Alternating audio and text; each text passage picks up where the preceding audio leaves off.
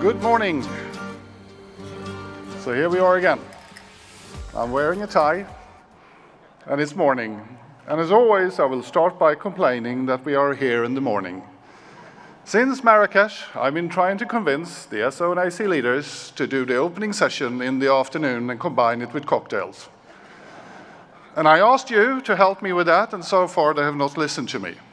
Says something about the role of being the President and CEO. It's one of my 4 ties. So, 20 years ago, ICANN was tasked with ensuring the stable and secure operations of Internet's unique identifiers. And we stay true to that today. And I actually would like to be one person, or so one entity we haven't introduced, is the Internet users of the world. On their behalf, I would like to thank you. Without you and your hard work, we wouldn't have had the Internet we have today. Thank you very much to you.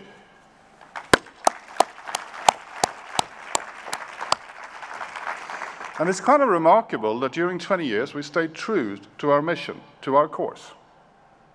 A lot of things have changed in the world since then. One major difference is, that we see today, is that we now see legislative proposals that has a direct impact on how we do things and how we can make policies. We have to stay true to our mission. We're not a political organization. We perform technical tasks. Our job is to figure out how we can work with governments so when they make legislative proposals, it doesn't have unintended consequences. You can hurt the ability for people to connect to the Internet, or connect with each other on the Internet. A part of my job is to make sure that ICANN.org is ready to perform all challenges in a very transparent way. And sometimes I think that the only thing you think I've done the last year is GDPR. I mean, I have to admit, when we invented the process that came up, it became the expedited PDP, we've never done anything like that before. And it shows the strength of the ICANN community and ICANN as an institution, that we sort of on the fly invented a process for something we'd never done before, how to make ICANN.org legal. And we did that in 9 months, which led up to the temp spec, which we did in such a way so we can turn the whole question back to the community. I thank you for that.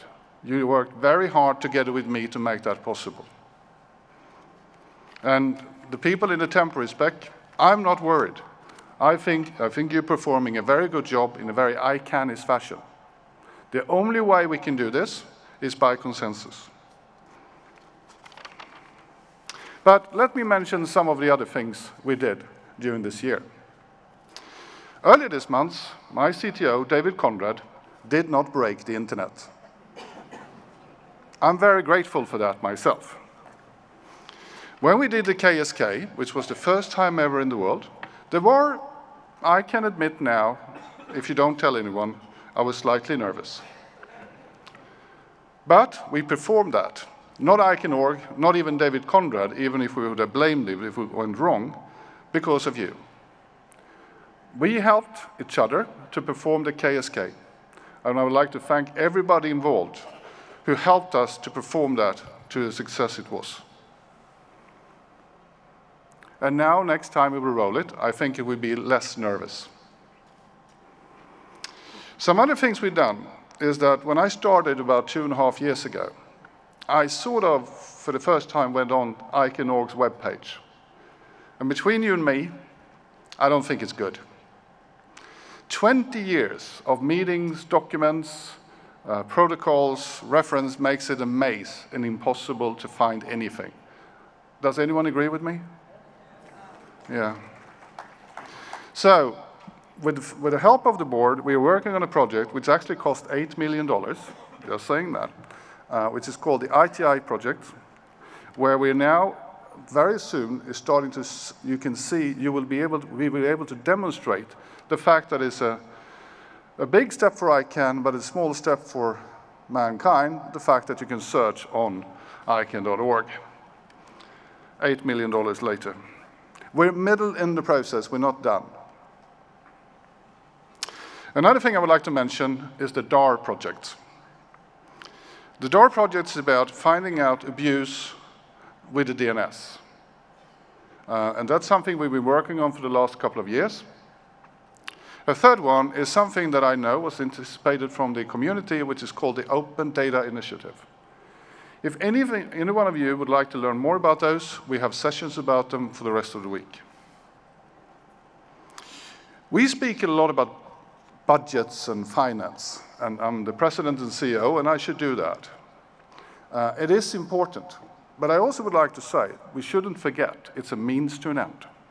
But together right now, we are looking into many of those things we do, where we have meetings, how we hire people, how we do reviews, which also have a positive effect maybe on the sometimes increasingly fatigue from members of the community. But we should never let those budgetary questions stand in the way for what we're supposed to do, and that is to provide a service for the world through the DNS. It's a means to an end. 20 years. When I came on board, I heard so many stories, and one of the things that I realized, there has been people who's been around for a very long time, and they still look young, most of them. One of the fantastic things with this community is we also rotate. You rotate within your community. And now, taking a step back, I would like to recognize some of those people who are sort of rotating out of their leadership positions. So, Alan Greenberg, ALAC, where are you? Oh.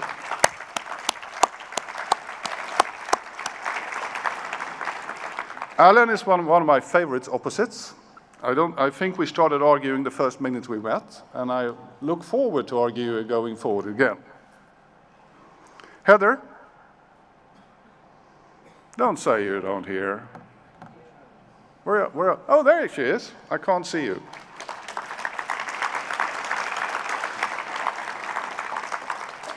You've taken the GNSO one step beyond, and it's really impressive what you've done. You took over fast, and you ran with it. You should know that Heather and I, when my first ICANN meeting in Marrakesh, Heather was one of those people who told me how this really worked. So if I ever failed, blame her. Tripty. Tripty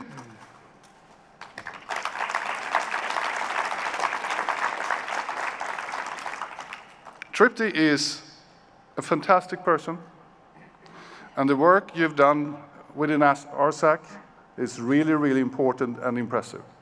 The root server operators has a very special place in this ecosystem. Has done, as Shireen said, a fantastic job for a long time. And besides what you've done is to get a new proposal for a new governance model, you've actually done something which is much far important. You brought them back in our visibility so we see how important they are. ICANN is proud to be one of the root server operators, where we don't, and it's also instructed we not call them letters anymore, we call them something else, and I never forget that, always forget that. But as you know, we don't let Tripty go. She's going to be a new board member of ICANN, and I welcome you. One thing I also want to mention, which is dear to my heart, is that, surprising to many, we have done something that we've never done before, and that's a human rights assessment of ICANN.org. It's only ICANN.org. But what we're doing right now is to try to measure ourselves. So when we do things, we do that according to a principle of human rights. We are a technical organization, but by your instruction in the community, we will perform to do this, and I'm very proud that we're working on it. So, we have a busy week. This is day 0, isn't it? I love ICANN meetings. It takes 14 days to do a 1-week meeting. We have 320-something, 40 sessions. We are about 3,000 people from 140 countries.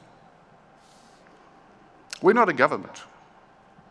We're nothing like anyone else. We're a pure multi-stakeholder model, where we solve problems that no one has encountered before in world history. And we do that by consensus, by bottom-up, by discussions, and by agreeing. This is one of the world's biggest peace projects in practice. I'm really proud to be here, and thank you very much for joining me here. Thank you.